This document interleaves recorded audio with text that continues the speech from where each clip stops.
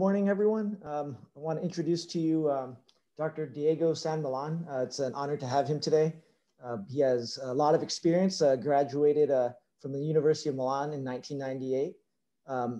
Did training his fellowship at Johns Hopkins in Baltimore, Maryland, USA. And he's currently in Switzerland now, a very experienced interventional neuroradiologist with a very interesting topic here on imaging and percutaneous treatment of dorsal and lumbar osteoporotic lesions. Dr. Diego San Millan, I'm going to turn it over to you. If you guys have questions, go ahead and type them in.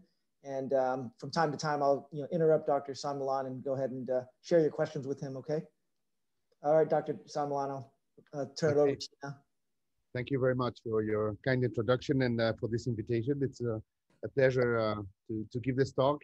I don't think I've given a talk to so many people at the same moment in different parts of the world. So please interrupt me. Something is not clear. If you have any questions, if I speak too fast, please let me know and we can adapt.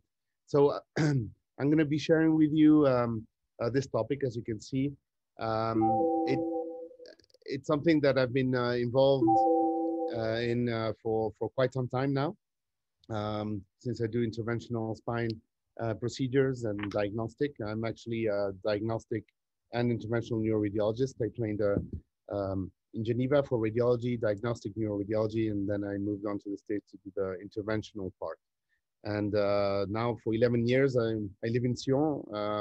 Probably never heard of it. It's a very small town in the Swiss Alps, but we have a very nice activity and a very good collaboration with neurology, with neurosurgeons, and also a rehab center that it's next door. So this allows us to have an interesting activity and to see a very varied activity. So this time I will talk to you about osteoporotic spine lesions.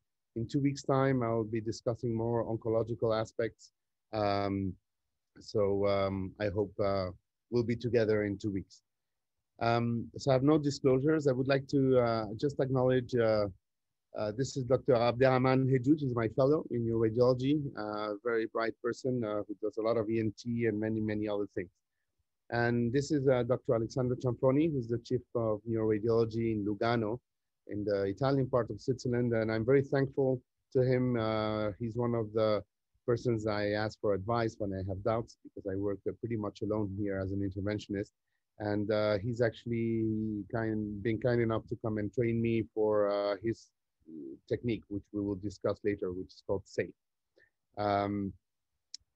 So the general plan is that we will just some bit of background on osteoporosis, the definition, the prevalence, the clinical consequences. It's something that treating a lot of these patients, you come to realize that this is a big issue, a big problem for, I think, most societies.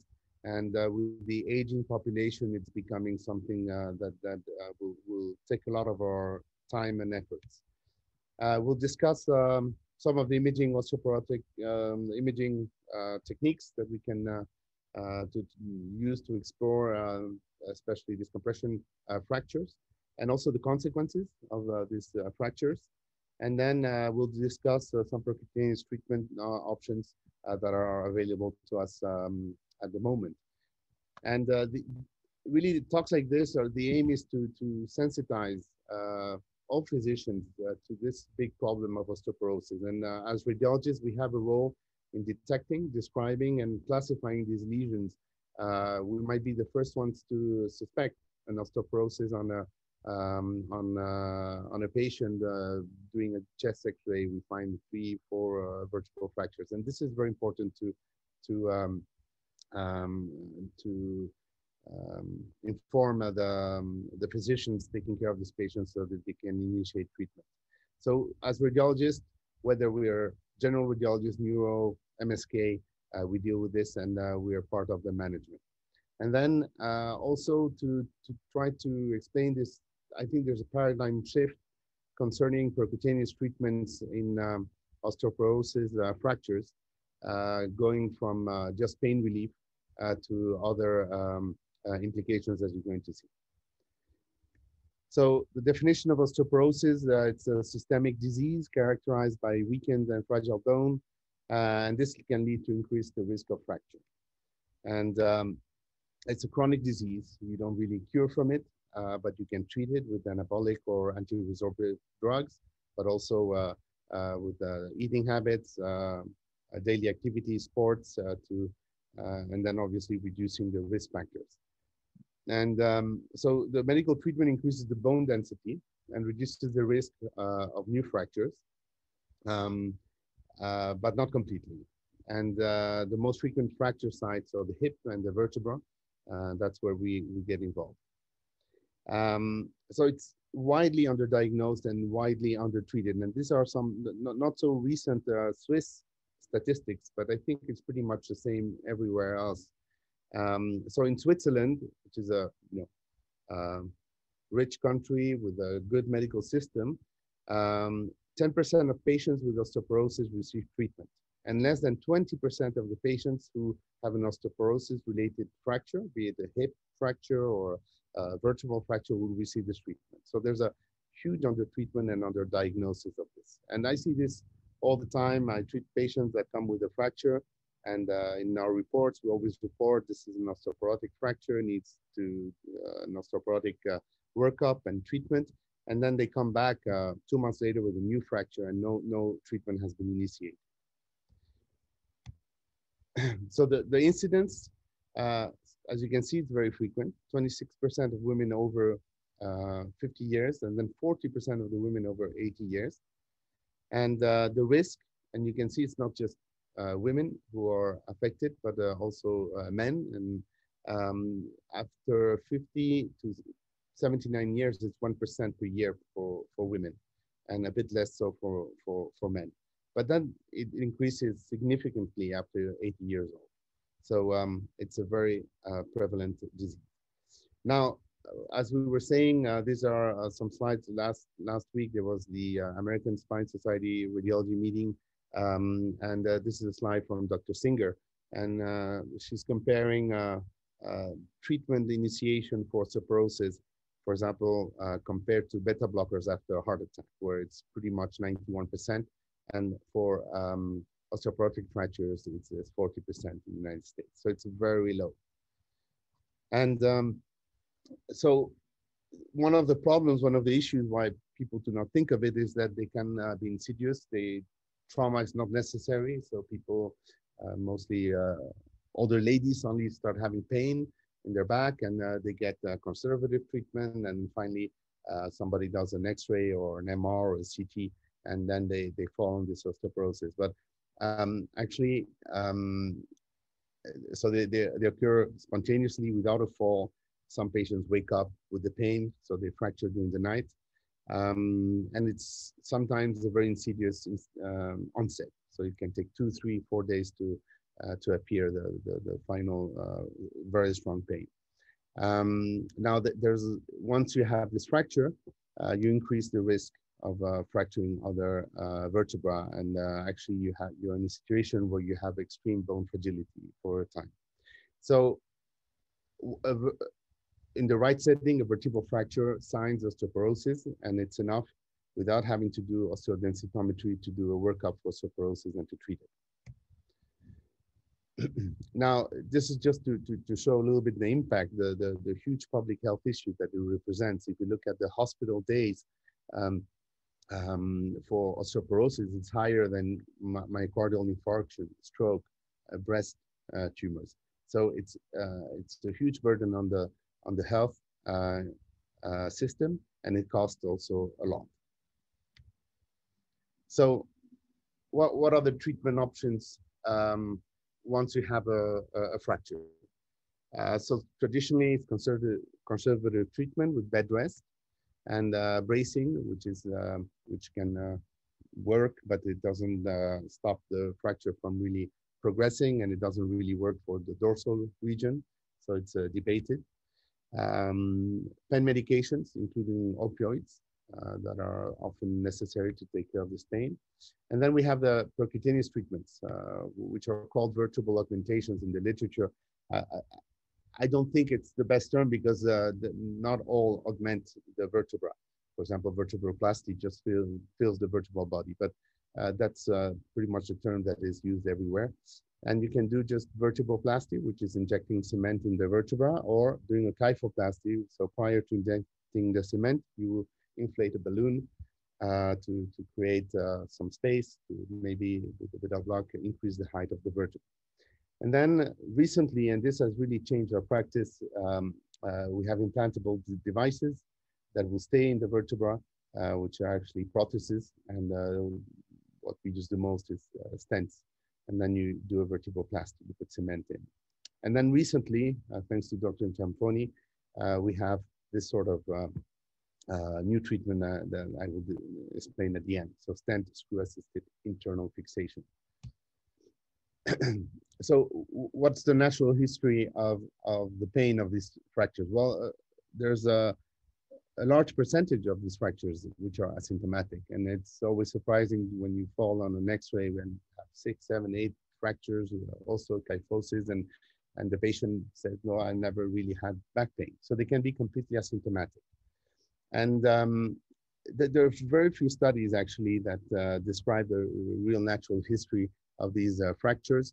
Mostly were studies trying to demonstrate the benefit of percutaneous treatments over controls. So these control groups were studied, and basically the conclusion is that normally osteoporotic vertebral compression fractures, they will take some time to heal in the older patients particularly, and you will get a gradual improvement of the pain in 2 to 12 weeks, which is a long time.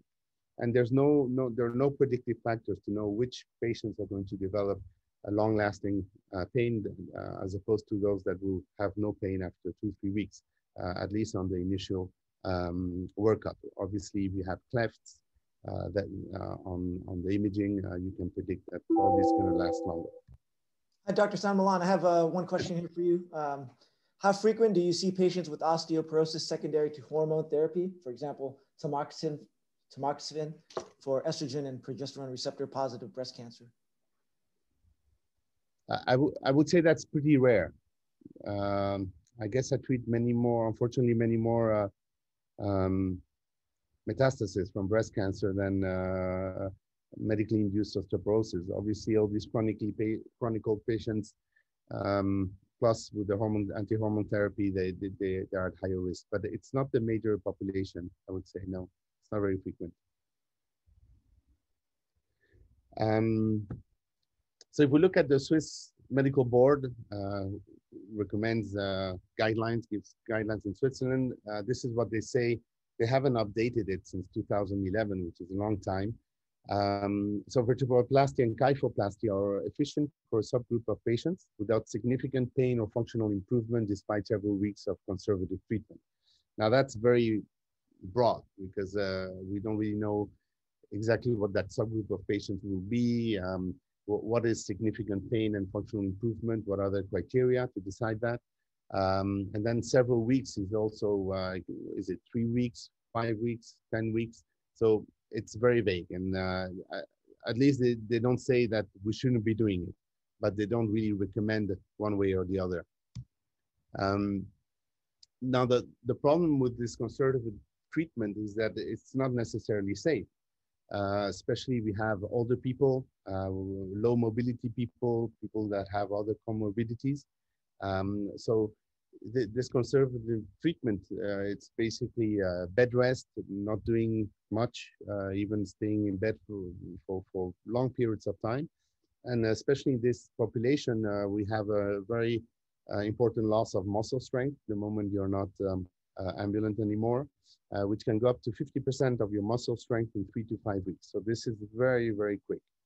And then other problems like pressure sores and ulcers, because you're immobilized, there's a higher risk of deep vein thrombosis, pulmonary embolism, constipation, fecal infections, pulmonary and also urinary tract infections, and then complications related to the treatment, the pain medication. Renal insufficiency because of anti-inflammatory drugs, and mostly the opioid complications. And elderly people are particularly susceptible to confusional states, and so this brings a lot of morbidity. And then there's a loss of independence. It's a big burden for families. Patients can sometimes spend weeks at the hospital. They get institutionalized, and this is very dramatic at any age, but especially that age. And so it costs a lot as well. This is one of the slides courtesy of Dr. Josh Hirsch. What are the consequences? So pretty much is what I was implying. I've added depression. This is a really underdiagnosed condition in these old people, and when you talk to them, they've lost all their drive, and because they cannot do anything anymore. Where I live, it's in the mountains. We have a lot of very active old people who suddenly become completely dependent on their family, and that's very difficult for them. So impaired gait, so poor balance, so falls, the disability reduced to that leads to reduced quality of life.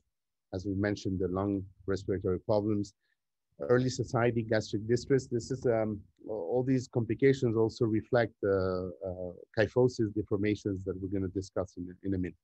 And then the future fracture risk, as we've mentioned, especially if you have kyphosis and if you fall, then you have a very high risk of developing other fractures.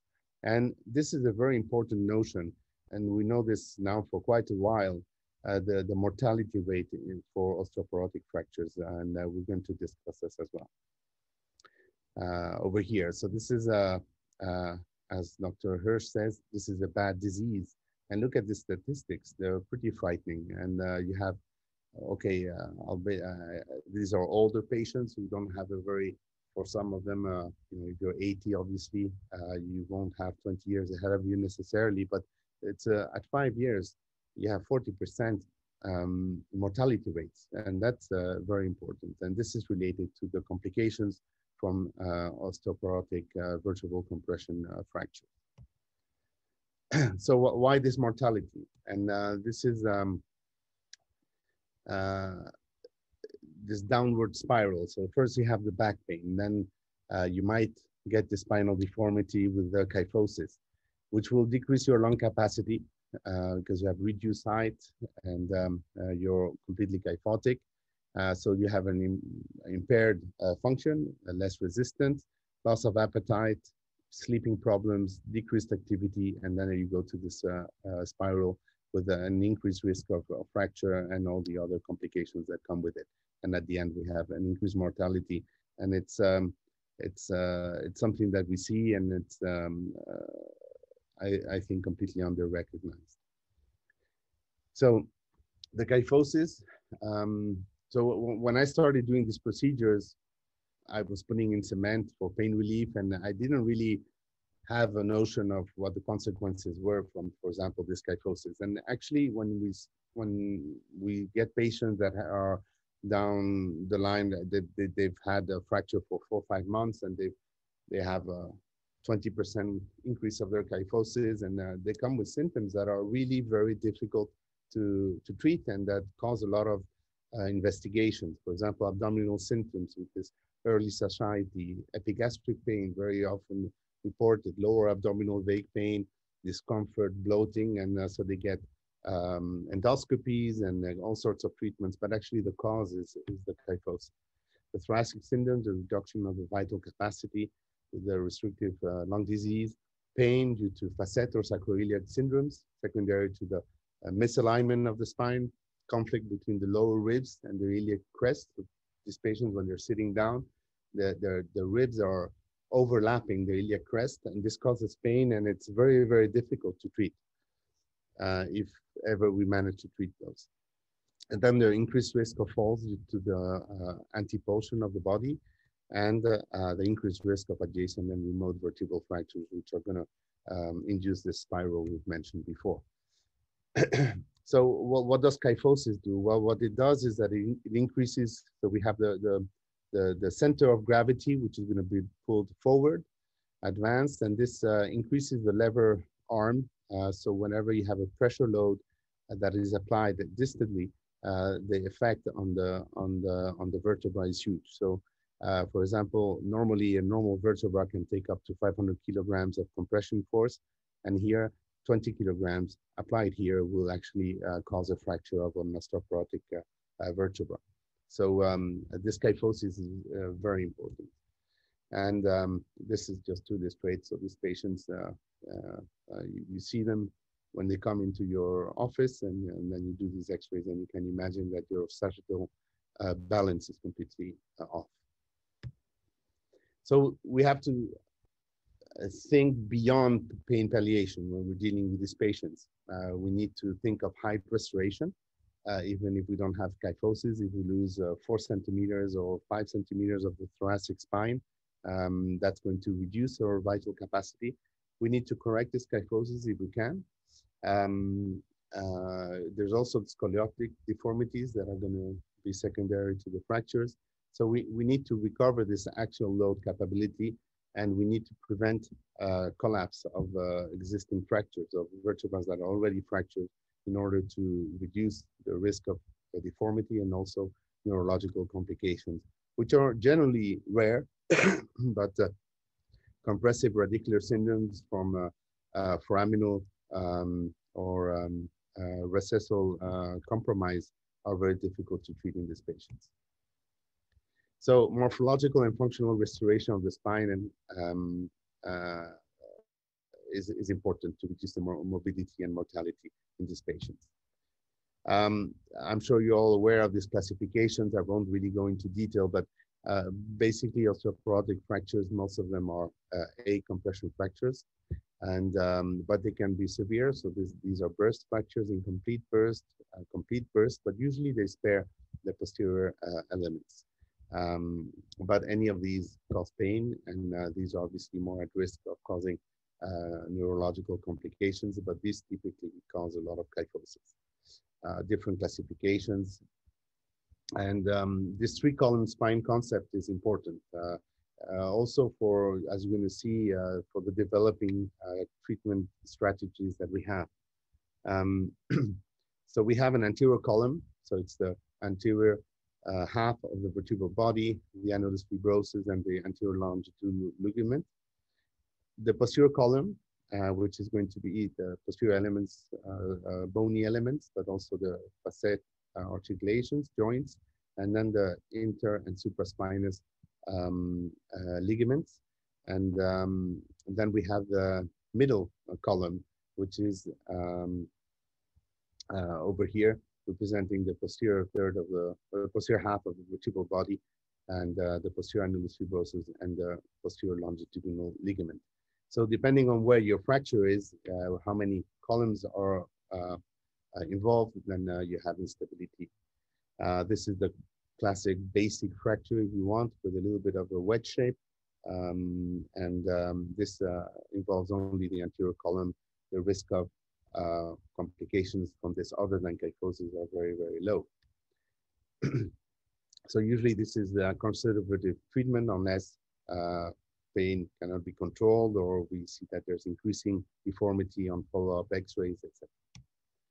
Now, often we get both anterior and middle columns in osteoporosis, and this is typically, so this has been detected too late, and often we get this, we have a fracture that comes in, it's just anterior column, and then 1 month later we find ourselves in this situation, and that's more complex to treat.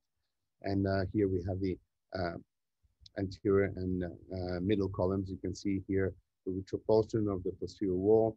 We have a fracture of the corporeal-pedicular junction, so that here there's instability and there's a high risk of progression in terms of retropulsion of the posterior wall with neurological compromise.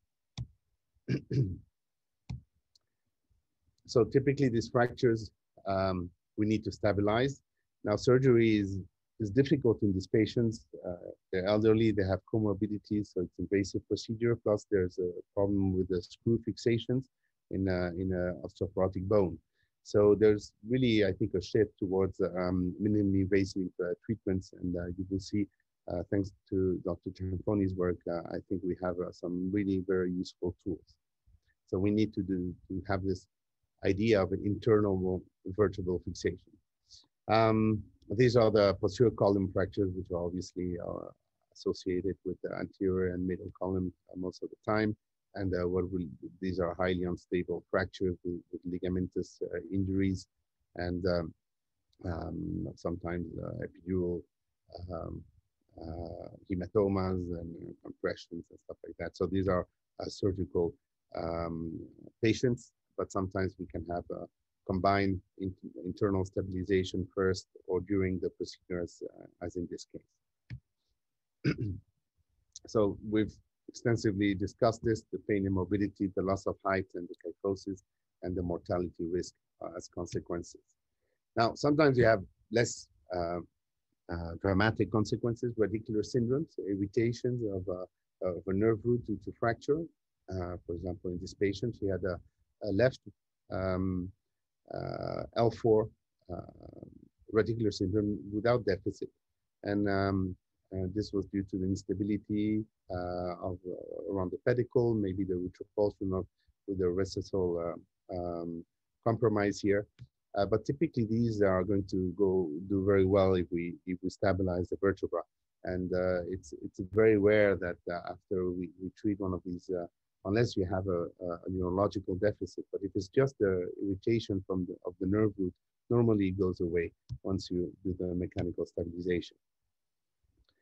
Now, when it comes to imaging, all modalities, you know them all very well, and I think they're all still useful in 2021, X-rays, CT, and MRI. One of the problems we have with the, well, for X-rays is that we don't have a comparative study. It's not always easy to know if it's or it's actually pretty difficult to know if it's an acute or an old fracture, and then we cannot say whether it's been consolidated or not. CT is a little bit better, but we need MRI because we have situations like these where we have clearly it seems to be the culprit of the pain is this fracture, but there's actually also a fracture of the adjacent vertebra without actually any loss of height. And you will miss this one if you don't do an MRI. And then you might, if you do a percutaneous treatment, you will not be treating the entire problem. So we always do an MRI before. And so we need to evaluate the state of consolidation to detect fractures that might be missed by CT or X-ray. And we don't do much in terms of MRI. We typically do these three sequences: a STIR, T1, with also a coronal, and we like to use a large FOV, a field of view, so that we can sometimes, well, they tell us the patient has pain in lumbar region, but actually he's got an additional fracture upstairs. And also one has to bear in mind that often fractures around D12, L1, the pain actually is felt by the patient levels below. So the pain is not always a good indicative measure to show where the fractures are. So with these sequences, we can pretty much rule out old and non-detected fracture on CT. So we can discriminate consolidated versus non-consolidated, and I insist on this because I think these terms of acute, recent, old, you can have a one-year-old fracture that has not consolidated and is causing pain. So it's old, but it's still not healed. And inversely, you can have a fracture that is 3 weeks old and it's not causing pain anymore, and it's actually nearly consolidated. So I think this is a better measure of whether this really helps us to decide whether we treat a patient or not. And also to rule out eventually underlying neoplasia. If you have clefts like this, the vast majority of cases is osteoporotic, but it can also, we have a few cases of tumors where you have a cleft, but the setting is usually very clear. But does the MRI rule out neoplasia? Well, not always, which is why we always do a biopsy when we do these vertebral procedures. And for example, in this patient, where the T1 signal of the bone marrow is completely normal, actually, the biopsy demonstrated a multiple myeloma, and we have 1 or 2 of these every year. That's why I always do this, and this is supported by the literature. So CT is helpful to see whether you have signs of sclerosis already. which need to be distinguished from compression of the of bone. And this usually tells us that the fracture is several weeks old, but doesn't mean it's healed. As you can see here, we have on the MR with the stir image, we still have edema, and this patient was actually painful. She had pain, and this is actually a case we need to treat. And I haven't put the images, otherwise there will be too many cases. But this we managed actually to lift by putting stents and actually with a curette going through the bone, making a cavity, and then we managed to correct her kyphosis. So it's not necessarily a contraindication in an osteoporotic setting to have sclerosis. You may be able to lift the vertebra.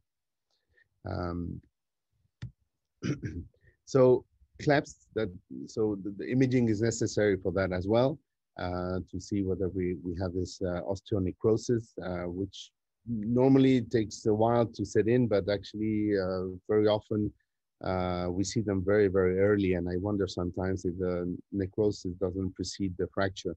So this is the appearance on MR. You can have the air up there, and this shows how important it is to do x-rays on these patients if they manage to be upright, because you have a completely different image. Look at this vertebra plana here, the impingement between the different vertebra. So you might have different planning if you see the impact on the upright position on the spine deformity. And this, just for the anecdote, because this is very rare, we managed actually to fill this vertebra pretty much by injecting the one below. There was a connection between the two, and actually it worked well. This is several years down the line, and there was maybe a little bit of a retropulsion of the posterior wall, but not too much. So this, I think we were pretty lucky. Now we wouldn't treat like this, this vertebra, but at the time we didn't have any other means. So sometimes you cannot do MRI because you need patients have contraindications, for example, so you can do SPECT CT, which will show you in cases like this, which is the vertebra that has not consolidated. Sometimes if it's very necrotic, there's a big necrotic cavity, it doesn't take the tracer, but with the necrosis, you know it's not a healed fracture, so that's not really a problem. Now with dual energy CT, we can do analysis of the bone marrow edema using the spectral imaging. So we have the water contents, and in this fracture, we can suspect actually that this is a non-healed, non-consolidated fracture. We have edema here, which is confirmed on MRI. It doesn't always work. There are some papers already there in the literature, but I think it's quite promising, and it can be useful for patients that cannot go into the MR in acute setting trauma, acute trauma setting. If it has high sensitivity and specificity, we can maybe unburden the MRI, but we need to have further validation. So what are the possibilities for percutaneous treatment? So we've already seen some cases of vertebroplasty, kyphoplasty. Then we have these implantable devices, typically vertebral bone stents. I will show you some cases. And spine jack is like a miniature car jack. I don't think it's a good idea for osteoporosis because the surface, the contact surface is very small, and it doesn't hold the bone enough, even if you put cement, and you end up very often with the device in the discs, and then you can have problems with that. So, sorry, well, the safe technique I will show you at the end. So what is the evidence for pain relief? And all the studies till now have really focused on that because vertebroplasty was invented as a pain relief procedure. And so pretty much until now, we have 14 randomized control studies for osteoporotic vertebral compression fractures. And the methodologies are very different, very strange methodologies sometimes, for example, comparing vertebroplasty with sham procedures. So you actually do a sham vertebroplasty where the physician takes the patient to the angio suite, does the local anesthesia, goes all the way to the pedicle, taps a little bit there, they open the cement, so you have the smell of the cement, and they actually do not do the procedure. So comparing a real procedure with a procedure we don't do is debatable. So it produces a lot of conflicting results because of these methodological differences. And in all cases, the endpoints were pain and disability scores. So this was Professor Barr who had shared the slides with me. I won't go into detail. This is a resume of all those studies. But basically, there's no, up to now, no definite proof for or against vertebral augmentation, so vertebroplasty and kyphoplasty for pain or disability.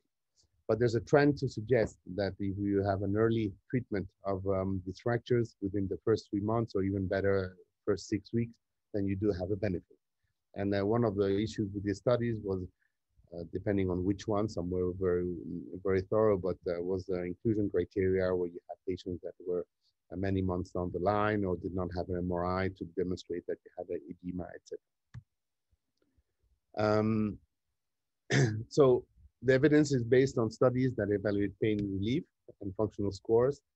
And but aside from these methodological issues, the validity of a pain-geared study to assess the benefits of these procedures, I think must be questioned. First of all, pain is a difficult parameter to, it is completely subjective, so it's not something that we can objectivize. And then, you have a question, Dr. Millan? Yes, the two questions. Is there a way to differentiate acute for chronic fractures on X-ray?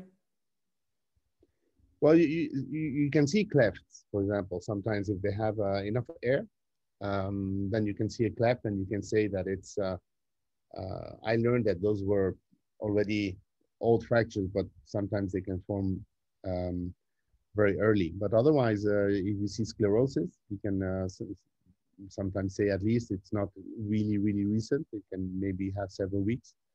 The degree of deformity, if you have a vertebra plana, normally you don't get that in 2-3 days. It takes several weeks to establish. But I think it's difficult to date without those, especially without a previous study. The follow-up question, is there a time frame for vertebroplasty? Is it doable in chronic cases? Yeah, especially if you have clefts. I mean, if you select your patients well and there's still edema, then you can, for me, there's no time limit. I would treat patients that were maybe 1 year down the line. Now, the thing is that they might have other issues associated with the fracture. Some of the pain comes from the fracture, but some of the pain might come from, well, for example, these facet syndromes that are very frequently associated. So it's very important to tell the patient that it might not work. Normally it works. It's something that works very well, but in these patients, sometimes clinically even it's difficult to know whether the pain really comes from the fracture. There's no real pain when you're pressing on the spinous processes. So there are many confounding factors. So as long as the patient, I mean, you have to have a suspicion that some of the pain comes from there, but you have to inform the patient that there's a lower probability of removing their pain or reducing it significantly. So one of the problems with those studies is that all of the other benefits of treatment, reduction of kyphosis and all those things are not taken into account. And this has an impact. For example, there are, to my knowledge, two countries in the world that do not actually reimburse vertebroplasty and kyphoplasty. That's Holland, the Netherlands, and Australia. But I heard last week that maybe Australia is coming back towards reimbursement. But these studies have done a lot of, you might have heard of this New England Journal of Medicine. There were 2 studies that appeared in 2008, I think. And a lot of that question actually the utility, but it's not just pain, it's all the other benefits. So where does the pain come from? It's not always easy. And this is a patient that I had a few weeks back. So 78-year-old male, retired gym teacher, used to be very, very sportive, had a prostate carcinoma years ago, apparently no recurrence. And he was referred to me by the neurosurgeons for percutaneous treatment of his fracture. So he had a fall in December 2020. And this is a CT, so clearly there is a fracture here. And it's actually, you have the cortical rim is fractured. You have a pedicular fracture. You have a little indentation here of the inner cortical lining. So there is clearly a fracture, and it's a non-consolidated fracture. So there's edema. But then there's also spondylolisthesis here from a bilateral ismolysis. And then there's also a big facet degenerative disease that is actually inflammatory. You can see some fluid in the joints and some peri-articular edema. And then he also has a severe stenosis of his canal with this cyst, actually, that probably comes from the ligamentum flavum that developed since December in his last MRI. But he has a very severe stenosis as well. So he really has a lot of possible causes for his pain. And when you talk to him, he basically tells you he has a sort of left sacroiliac buttocks pain. And when you press on, you examine him, it's a very excruciating localized area. When you tap on his spinous processes, there's no pain in the morning when he gets up. For example, I find that's a very good sign of for a vertebral fracture. When the patient tells you that the worst moment of the day is when they get out of bed. That's very difficult for them. And he had actually mechanical pain that increased depending on his daily activities. And if he didn't do much, he had less pain. If he did more, he had more pain, and no pain at night. And anyway, so at the end, I did a facet block, and he called me 2 days ago to tell me that the pain was gone. And so I mean, it might come back, but at least I think it's not the vertebral fracture. So one has to be careful. It's not because there's a fracture that it's the cause of the pain. And he initially, and that's why talking to really having a good history, in the beginning, he had a lot of pain that was really related to his fracture with all those elements I told you about. But that changed, and now it was localized somewhere else. So beware that a fracture is not necessarily painful, even if it's not consolidated. Maybe I'll try to go more quickly. This is actually a meta-analysis that was done recently to evaluate the mortality risk. And actually, so 2 million patients that were selected, and they underwent vertebral augmentation, and there's 22% less a reduction of mortality in up to 10 years in patients that benefit from a percutaneous treatment. And that benefit is higher for kyphoplasty than vertebroplasty, maybe because there's less progression of the fracture after, or because there's a little bit of restoration and reduction of the kyphosis. But in any case, there was significant, and there are other studies that clearly have shown this. So it's not just pain relief, but there are other issues.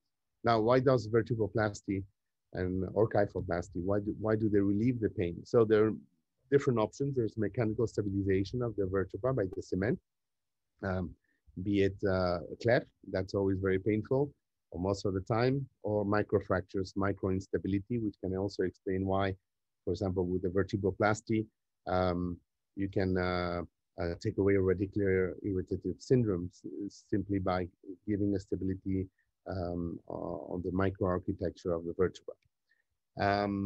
The exothermic polymerization of the cement, so these are usually polymethyl methacrylate, and traditionally they were very exothermic cements. And then also the destruction of the nerve fibers by the solvent, the monomer, which is supposed to be toxic. Now, cements, a lot of, especially Recently, we have cements that are not at all exothermic, so the exothermic effect is not an issue. It's not incriminated in this reduction of pain because those patients do as well as with an exothermic cement. And I used at one point a silicone-based cement, which has no monomer and is completely non-toxic because it's silicone. The pain relief was the same. So I really think that it's the mechanical stabilization of the vertebra by the cement. So what is the risk? One of the criticisms, and we always very often hear this from rheumatologists, specifically them, is that there's this notion that doing a augmentation procedure, percutaneous procedure will increase the risk of a fracture, especially of the adjacent level. So what is the risk of an adjacent or remote fracture after percutaneous treatment? It's about 15 to 20%. And then if you look at the annual risk of a new osteoporotic fracture in patients with acute fractures, obviously if you're 5 years down the line of fracture, your risk is lower, but immediately after, for the year following the fracture, it's also between 15 to 20%. So basically this 15 to 20% risk is due to the natural history of the disease if you don't treat it. But there are some risk factors for developing new fractures after percutaneous treatment. First one, that the patient doesn't get any osteoporosis treatment. Low BMI, very dry old ladies have high risk. Then cement leaks, and these are really procedure-related situations. If you have a large leak into the disc space, that can induce a compression fracture of the adjacent vertebra.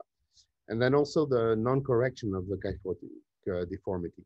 So it's not always possible to correct it if it's really a very, very, very sclerotic vertebra, especially if it's not the one you're treating. But this is generally the cause of that. So the priority of these patients after we remove the pain, because that's number one priority, is to get that treatment going on for the osteoporosis. And at the moment, I have to say, I've treated some patients that hardly have any pain, but because they have a deformity, we've identified that as a good indication to the treatment. So this is a lady several years back, and she came in October 2014 with pain. They didn't refer her, she had conservative treatment, and then in January, she had this new fracture here of D12. And then, so I did vertebroplasty on these two lesions, and 2 days after, when she was supposed to go home, she had a lot of pain, but she was a very complicated person, very difficult to really evaluate her pain. Anyway, the neurosurgeons, because she was at their hospitalized in their ward, we decided to let her go home. And she came back, I mean, we did an MRI before, and then this retrospectively was probably a fracture, which actually is confirmed on an MRI done 2 weeks later, where she has this, this time, this real clear-cut fracture. So new vertebroplasty, and then the story goes on like this with new fractures all the time. And at the end, sorry, this is 3 months later, she ended up with all these vertebroplasties. So, and this patient did not have any osteoporotic treatment. So these are patients that come in. I see a few of them every year with really severe fragility, and they fracture. You treat them 3-4 times in 2-3 months. So among the implantable devices that really have changed the management of these patients, we have vertebral body stenting. And this is a patient who has quite a bit of a kyphotic deformity at the T12L1 junction. So this is somebody we would like to actually reduce their kyphotic deformity, and she was in a lot of pain, so we put the stents. For those who do these things, this was at the beginning when it's really much better if you can manage to do a very horizontal approach. And then we did manage to lift up that vertebra, very good pain relief. And then this is the follow-up on upright X-ray. You see that there's a significant reduction of the kyphotic deformation. So this is what has really completely changed, not just for osteoporotic patients, but for oncological patients. So in 2 weeks' time, when if you're there, I will show you the applications for the oncological spine. So this is a stent screw assisted internal fixation, which was developed by Alessandro Ciaffoni, who's in Lugano. And so what the idea is to put some stents in the vertebral body. So initially it was used mostly for severe osteolytic metastasis. But then it was applied to osteoporosis as well. And the idea is to put a stent and then put a fenestrated, cannulated screw through the pedicle, through which you're going to be able to inject the cement, and you have this 360 internal stabilization. And biomechanically, it made much more sense to stabilize from the inside than having screws and rods to try to prevent the spine from bending over. So one of the issues with these fractures, or actually sometimes after treatment, is this middle column, which is at risk, because also with vertebroplasty, but also with stents, you're going to be filling the two anterior thirds of the vertebral body, but then you still have this middle column that is left unprotected. And sometimes you can see this sort of a situation where you have a middle column dislocation, disruption, due to the forces that are being applied in this non-protected middle column. So recently, just 2 months ago, his group published this paper. Excuse me. They called it the armed concrete approach, and it's this safe technique, the stent screw assisted internal fixation, and it's actually a reconstruction for these very severe vertebral fractures. So it's a retrospective study, but of a prospectively maintained database. And they included 73 patients with 80 thoracolumbar treated levels. And follow-up was up to 6 months in 91% of the patients. And these were really severe fractures with a lot of vertebral collapse, fragmentation. Most of them were burst fractures, corporopedicular fracture associated 70%. So these are fractures that are not the banal A1 just compression fractures. So these are not good candidates sometimes for just vertebroplasty, and surgery is not a good alternative either because of the osteoporosis and the fragility of these patients.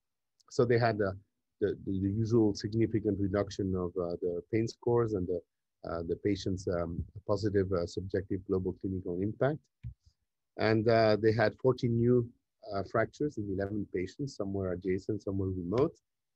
And in all cases, the target level stability was maintained. So that means that there was no, the fixation stayed over time, and there were no associated screw dislocations or migrations or things like that. So this is the safe technique. So this is the patient I treated actually 2 days ago. She came in February with this fracture after a fall from height, not a big accident.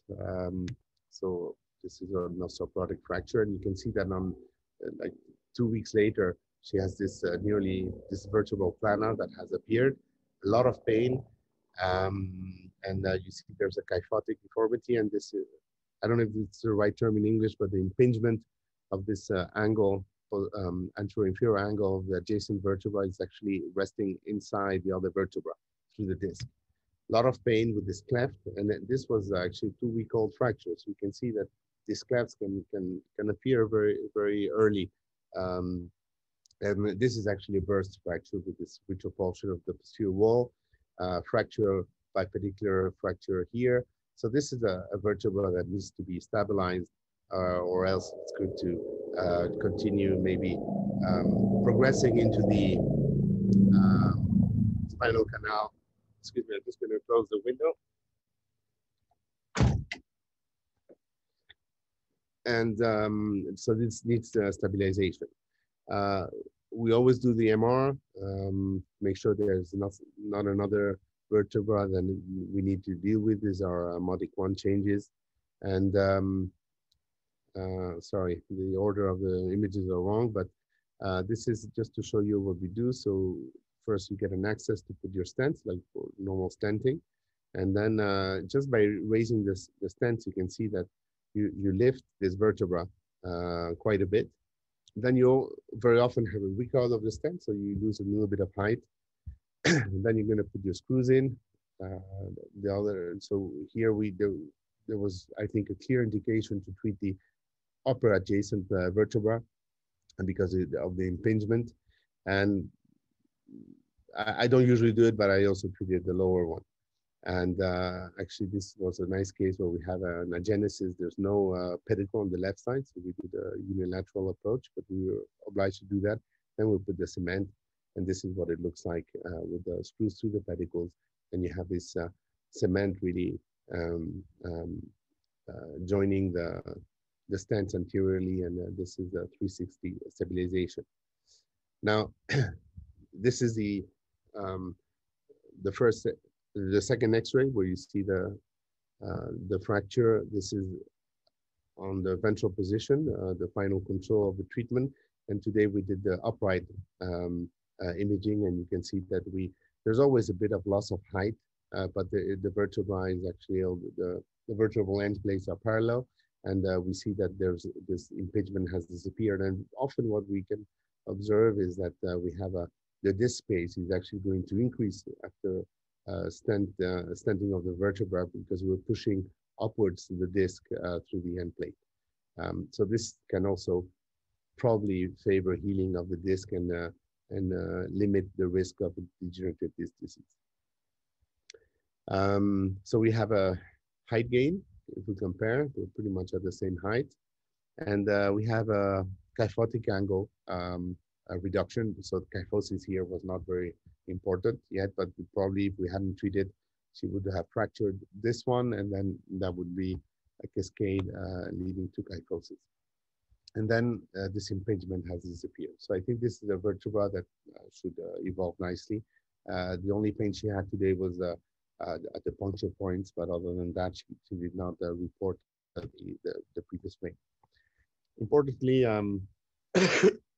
excuse me, when you do these treatments, you need to know what's going to happen after, and most of the patients will be better. And there are three main scenarios where pain, the patient has pain after the procedure. Well, you might have treated the wrong vertebra, so you will limit this risk by doing an MR, or actually the fractured vertebra was not the one that was responsible for the pain. And if there's a pain-free interval of even 12 hours, I've seen that for the patient. You go see them after the procedure. They were walking around and they were very happy because there was a significant reduction of pain. And the next morning you go see them and they're crying out again. So you have to rule out a new fracture, whether it's 12 hours after or 2 weeks later. But once the pain has disappeared, it should not come back. And the residual pain can be due to facet or sacroiliac joint syndrome. So I would say maybe 20% of the patients that come in end up having some facet block. Immediately, if they have really a lot of significant pain, or if physiotherapy doesn't work, then we do that. And normally, unlike degenerative facet joint syndromes, they respond very well, and it's very rare we need to infiltrate them again. So the take-home message, as we've seen, it's very frequent osteoporosis, and